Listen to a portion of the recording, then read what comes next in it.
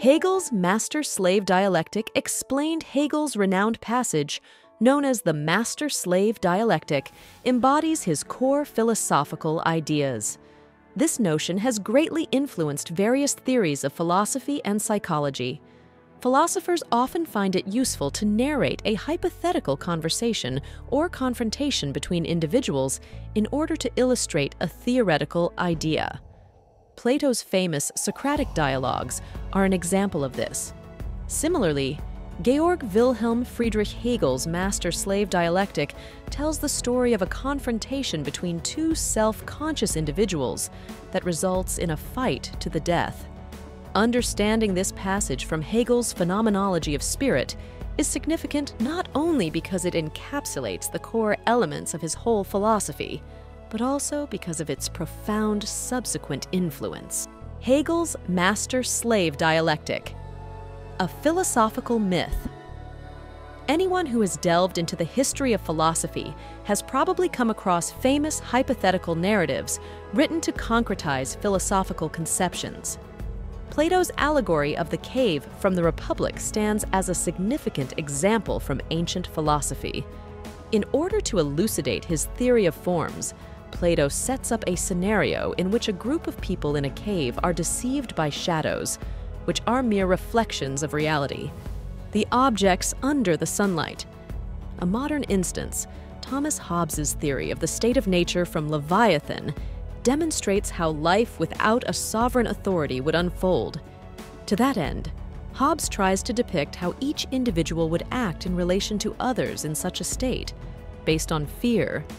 These stories are hypothetical, meaning they did not necessarily occur in historical reality, although they are logically plausible. The importance of these passages lies in their power of encapsulating philosophical. Similarly, Hegel's renowned master-slave dialectic sheds light on several aspects of his entire philosophy. The central goal of this dialectical process is to find out how human beings can actualize freedom, which is closely tied to the question of what makes us human. After his highly abstract discussions concerning consciousness, Hegel's parable situates theory within a social and practical context. Hegel's master-slave dialectic, a philosophical myth. Anyone who has delved into the history of philosophy has probably come across famous hypothetical narratives written to concretize philosophical conceptions. Plato's allegory of the cave from the Republic stands as a significant example from ancient philosophy. In order to elucidate his theory of forms, Plato sets up a scenario in which a group of people in a cave are deceived by shadows, which are mere reflections of reality, the objects under the sunlight. A modern instance, Thomas Hobbes's theory of the state of nature from Leviathan, demonstrates how life without a sovereign authority would unfold. To that end, Hobbes tries to depict how each individual would act in relation to others in such a state, based on fear. These stories are hypothetical, meaning they did not necessarily occur in historical reality, although they are logically plausible. The importance of these passages lies in their power of encapsulating philosophical. Similarly, Hegel's renowned master-slave dialectic sheds light on several aspects of his entire philosophy. The central goal of this dialectical process is to find out how human beings can actualize freedom, which is closely tied to the question of what makes us human. After his highly abstract discussions concerning consciousness, Hegel's parable situates theory within a social and practical context. Hegel's philosophy and the phenomenology of spirit. Arguably, the most central concept in Hegel's philosophy is that of the spirit, Geist. In simple terms, Hegel's spirit refers to both the individual human consciousness and collective human consciousness, culture, politics, science, etc. That's why, as a holist, Hegel's examination of the development of human consciousness is intertwined with his examination of world history. Phenomenology of Spirit, with its famously challenging terminology, offers a detailed study of the development of human consciousness in abstract terms. On the other hand, Philosophy of Right reveals how spirit attains freedom in the context of modern social order. What unites these works is their dialectical pattern.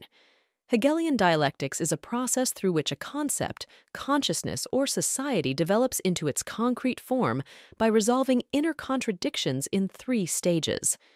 In each stage, previous contradictions are resolved by harmonizing the opposites. To put this in context, we can take a broad look at the formation of the modern state. At first, there exists a state of lawlessness, allowing individuals to act freely but failing to protect them from interference by others. In the second moment, individuals come together to form a government that protects them, but it becomes a totalitarian power that dominates them. In the final form, the 2 opposite aspects, freedom to act and freedom from interference, are unified through reforming the government and limiting its powers. A more conceptual example of Hegelian dialectics is the relationship between being, nothing, becoming, provided by Hegel himself. Hegel's master-slave dialectic from Phenomenology of Spirit follows a similar dialectical pattern. Before delving into the parable, however, it is necessary to briefly examine the work in which it is found. Moments of consciousness, sense, certainty, perception, and understanding. Hegel's work, Phenomenology of Spirit, can be succinctly summarized as a dialectical exploration of the development of human consciousness.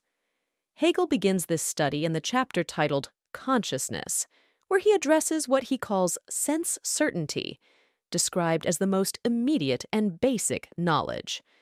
This type of knowledge simply refers to how we initially conceive physical things standing in front of us through our senses without any further thought.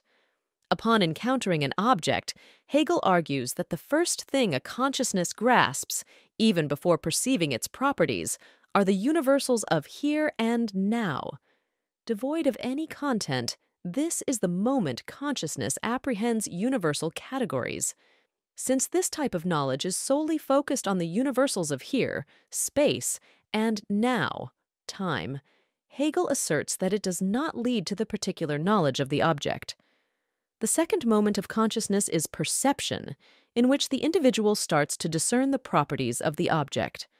While sense certainty is grounded in pure sensory knowledge, perception focuses on details such as color, shape, and volume. This enables the consciousness to consider the object in relation to all other objects, juxtaposing it with others based on their properties.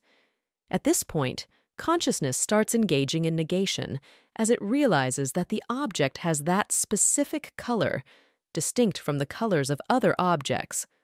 However, there arises a problem of one and many.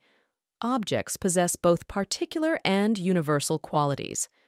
A tree is particular in its color and shape, yet universal as being part of the cognitive category of trees. The consciousness gets confused in this contradictory scenario and is unable to figure out whether the objects are diverse or unified.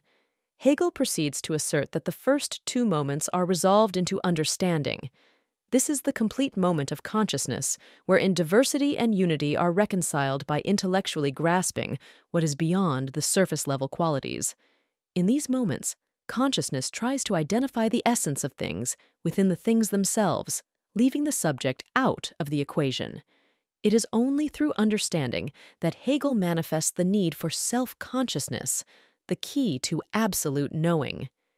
It is manifest that behind the so-called curtain, which is supposed to conceal the inner world, there is nothing to be seen unless we go behind it ourselves. Independence and dependence of self-consciousness, lordship and bondage. Following his exploration of consciousness, Hegel moves to the second chapter of Phenomenology of Spirit, titled Self-Consciousness, where he elucidates the necessity of self-consciousness in attaining absolute knowledge. His famous parable, the Master-Slave Dialectic, is presented within the subsection titled Independence and Dependence of Self-Consciousness, Lordship and Bondage. In order to demonstrate his point, Hegel narrates a hypothetical scenario in which 2 conscious beings confront one another in the wild. Prior to this encounter, each consciousness had considered itself to be the objective standard of everything, its desires and feelings used to be the measure of everything. However, in the wake of this confrontation, another consciousness emerges with its own desires and feelings. The two consciousnesses engage in a struggle to the death to realize their power in relation to each other and establish their desires as the objective standard. The crucial point here is that each consciousness wants the other to recognize its own power. So self-consciousness cannot be attained if either of them perishes. Therefore, the triumphant consciousness decides not to kill the other one, but subordinates it to slavery.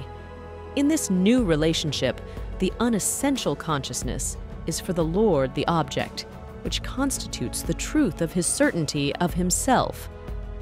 Although initially it may appear that the master attains self-consciousness through the recognition by the slave, problems arise.